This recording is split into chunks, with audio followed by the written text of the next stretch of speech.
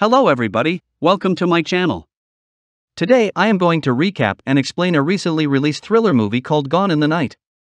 But first, if you have not subscribed to my channel, then please do it. It helps. The film opens with Kath and Max, a lovely dating couple who are out for a getaway trip to a cabin in the middle of the woods. This cabin was indeed very remote from the city, as Kath was tired of the long drive and endless navigation instructions. Max hastily arranged this trip, the reason for which we will know in short. Here he encourages her to enjoy nature, scenery, and trees, as she had a keen interest in them. Finally, in the evening, these two reached the cabin where one car was already parked and it looked occupied. Kath was surprised, as they clearly rented it out. These two saw a young man coming from it, where Kath forces Max to talk to him. Max goes to and starts chatting with that guy, who clearly dismisses Max's claim of booking. He says he and his girlfriend booked this cabin online and paid out front. Max and this guy started arguing when Kath also joined him. Upon seeing no way out, Max requests this guy to let them stay here for a night. He throws an excuse of Kath being exhausted from driving and no other cabin or hotel being available for stay. Just then this guy's girlfriend arrived here. She lets them stay. Here Kath does not wish to intrude and wanted to drive away. But when Max had a word with her, particularly about her already having had a quite lot of adventures, Kath quickly changes her mind and decides to stay at the cabin. These two moved in and introduced themselves. The other couples were Greta and Al. They were much younger and the spark between them seemed diminished. In the cabin, these guys drink, chit-chat, and enjoy. Kath reveals her first encounter with Max.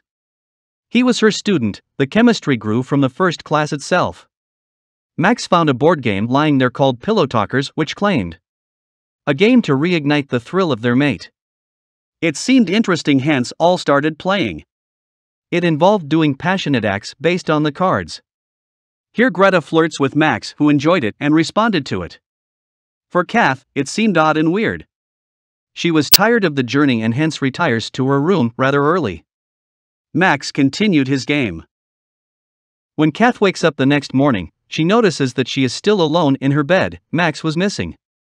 She stepped out, searched the cabin, but no one was there.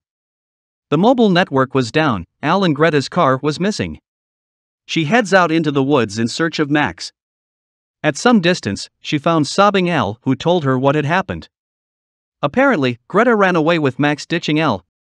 Kath was shocked to hear this. She thought, how could he do this to me? He was with her for nearly a year. Kath was heartbroken. She took her car and drove back home.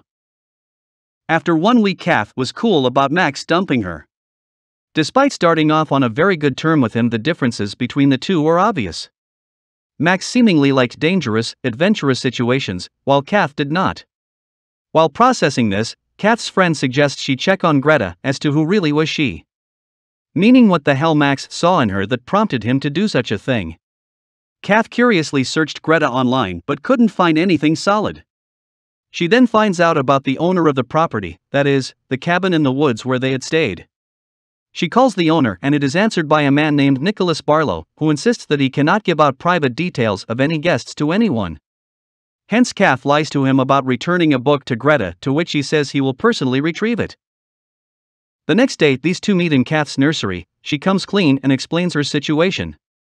These two head out to a cafe where Nicholas seemed sympathetic as he understood Kath's situation. But he declined to give Greta's number, instead offering to accompany her to Greta's place. During the conversation, here a stranger walked in and recognizes Nicholas. Apparently, Nicholas had been a pioneer in a biotech startup in partnership with this stranger. This startup was being bought over by GlaxoSmithKline for tons of money, but Nicholas declined the offer. Here we were shown a flashback where Max was in Kath's house attending a party. One of Kath's friends brings up the topic of cult messages embedded in Spotify lists, how Spotify is unsafe for kids. Max seconds that. He says, once I too accidentally got hooked to it, they asked me to meet at a shady warehouse. There they sold me a rare collection of records. Max was all in for an adventure, taking risks. He was a vivid collector of records, hence he went. Later he makes an excuse of bringing wine and heads to a supermarket.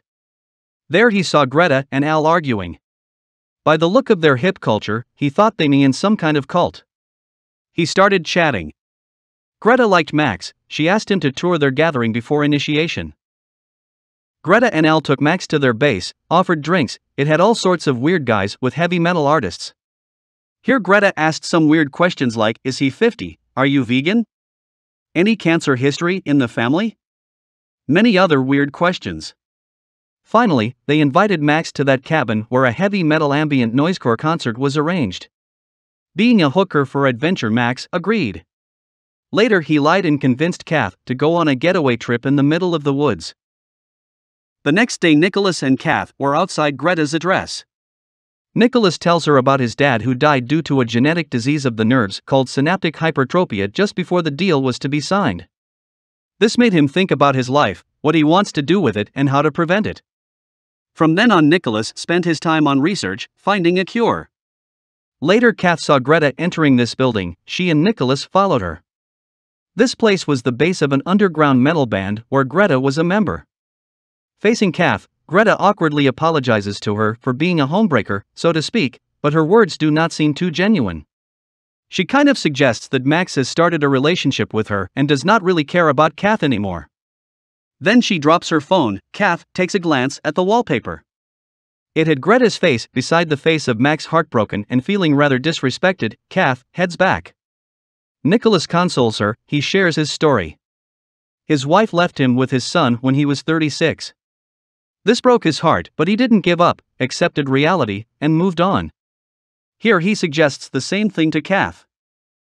Back at home Kath burns down Max's cap and letters. She was ready to move on. For the next few days, these two meet often. Nicholas talks about his research and a transfusion therapy he was working on which yielded satisfactory returns. We see another flashback where Greta and Al were inside the cabin. Al was not sure whether Max will come or not. These were up to something which made him nervous. When he saw Max with Kath he panicked.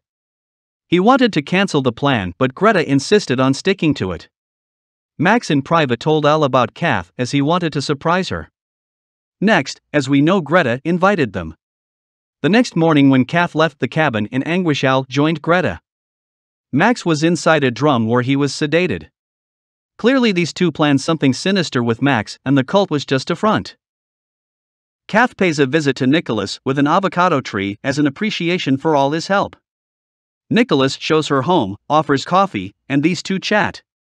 It seemed like the beginning of chemistry here. Later goes out to bring some firewood. Kath was looking around. She found a photo of Nicholas and Al together.